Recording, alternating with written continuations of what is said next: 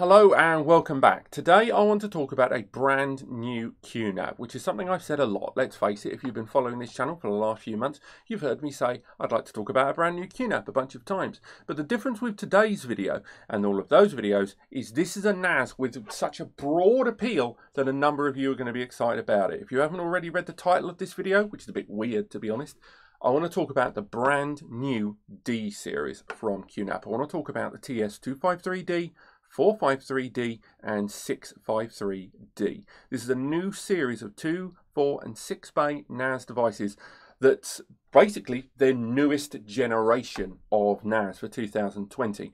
It's the follow-up to the popular the 53A, the 53B and the 53BE series, with this new device arriving with pretty much everything upgraded, the internals and the externals. There is a hell of a lot to talk about in today's video.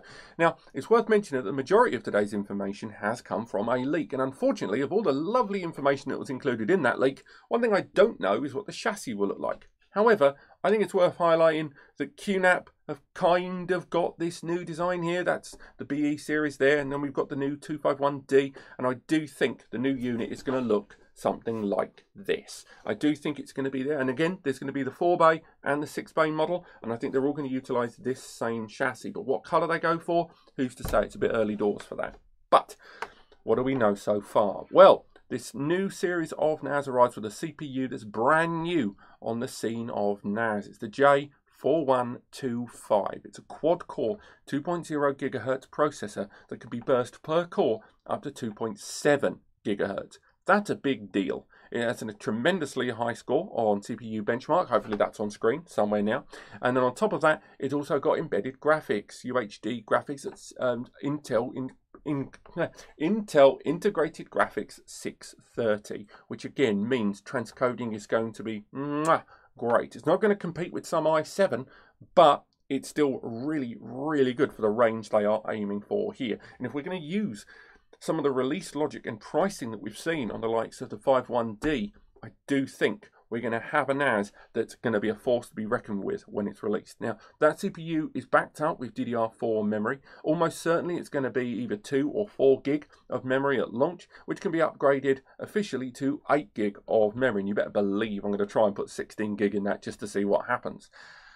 In terms of ports and connections on the rear, we have some more interesting details. First and foremost, just like its predecessors, it's going to arrive with a PCIe slot on the rear. But the PCIe slot on this new NAS is going to be a PCIe Gen 2 ×4. So in other words, like this one and better than this one.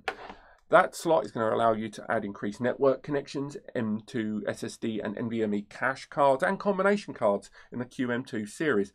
But you might not need to do that because the device also arrives with 2.5 GBE ports, namely 2 of them. That means that this device arrives with link aggregation up to 5 gigabits of Ethernet, and that is on a standard device. Remember, both of these devices here, 1 GBE. That device, 2 times 2.5 GBE, a big step up. On top of that, it arrives with an HDMI port and it's HDMI 2.0, which means 4K at 60 frames per second. So if you've enjoyed QNAP NASs in the past, you can see a lot of great stuff coming out of this brand new unit, I've got to tell you. Now, on top of that, there's not much more that I know about this device apart from some supposition and stuff that we can reverse engineer. So first and foremost, it's going to have USB ports. Of course it's going to have USB ports, but we don't know for certain whether it's going to be USB 3.1 Gen 2 or indeed if it's going to be USB-A or USB-C.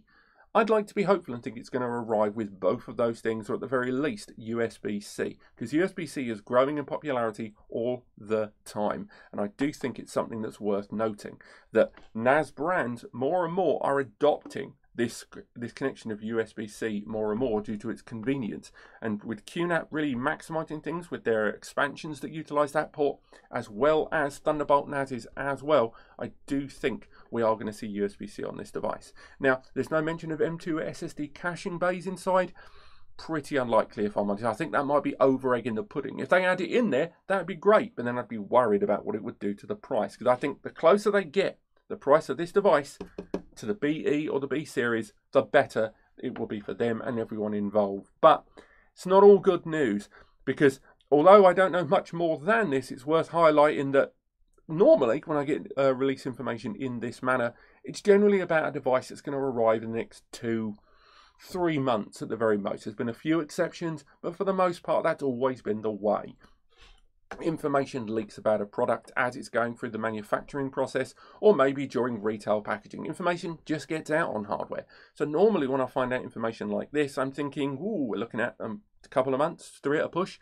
However, I'm also highly suspicious of the fact that there are huge hardware delays right now worldwide due to issues notwithstanding of trade embargoes all the way through to the coronavirus at this time of publication, the recording of this video, and just hardware shortages caused by that second factor. If you've been looking for SSDs recently, you must have noticed that a number of SSDs are getting harder and harder to find, and the prices are creeping up because of unavailability of not just NAND, but the very cases and chassis and ports that those devices require. The same goes for hard drives, and there's some plants out in the east that have still not fully recovered from everything from tsunamis to, other natural disasters, and of course this virus that's been traveling around. So consequently, as good as this news is, it's worth taking hugely on board here that we don't know when it's coming. And if your data needs are fairly urgent, I would not recommend waiting out for this device, because as good as it is, and I'll be honest, I'm probably going to buy one myself, at least the 4-bay anyway, as good as it's going to be, you don't know when it's coming. And I think that's a very, very important point if you're thinking of waiting for this device or comparing it against the existing range of devices, because the BE series is still very formidable and still in my top 5 of NASs that have ever been around for you mid-range desktop users.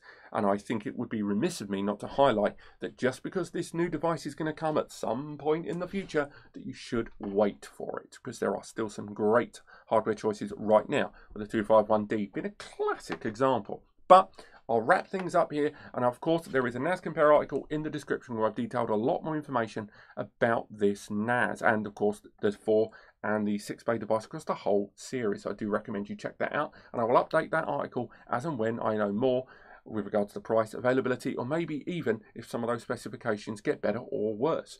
Do click like if you've enjoyed this video, and if you want to learn more, I recommend you subscribe so I can keep you updated on these new releases in 2020. But otherwise, I will see you next time.